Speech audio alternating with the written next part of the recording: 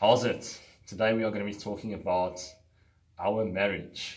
We are getting married soon. It's on the 20th of September.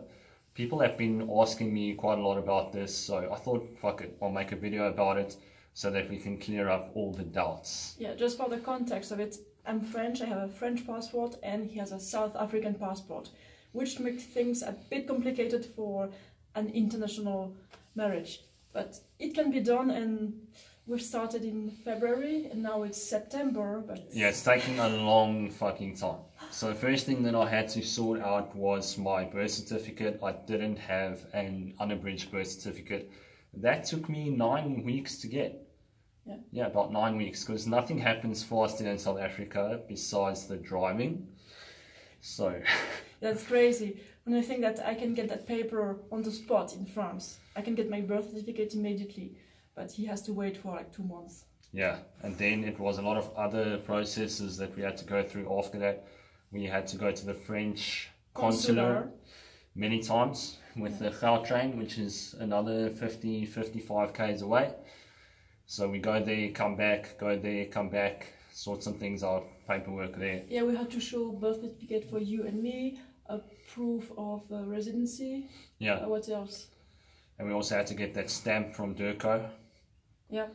To certify that it's an international birth certificate. Yeah, that it can be used internationally. Every time you have a paper from another country, you have to add an apostille on it to show that it's genuine. Yeah. So with regards to a wedding, there's not going to be a wedding or anything fancy like that. We're just going to show up to the Home Affairs. That's where we get our marriage certified, get it done. And what we need for that is 2 parents, 2 witnesses. So that's all that we're going to do in terms of a wedding. Yeah, and something crazy, we need an affidavit from our both parents' pairs. That's crazy. It's a paper saying that our own parents are informed of our wedding.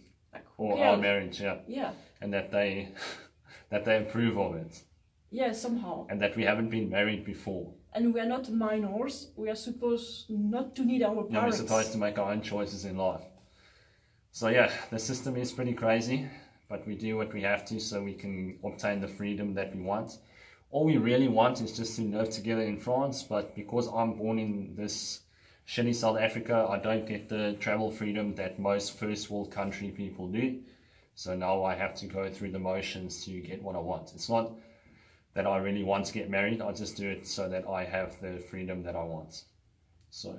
yeah, there are several ways to make him come to France permanently, but getting married is the easiest way. It's the least hassle this way.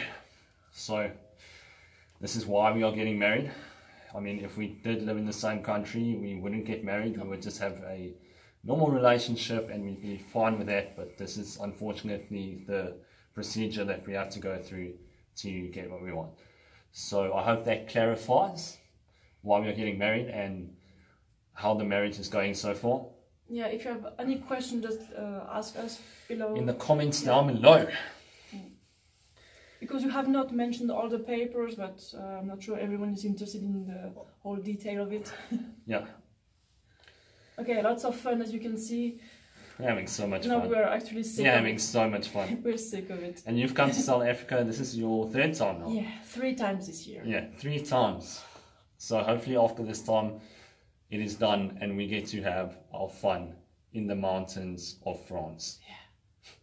Ciao for now.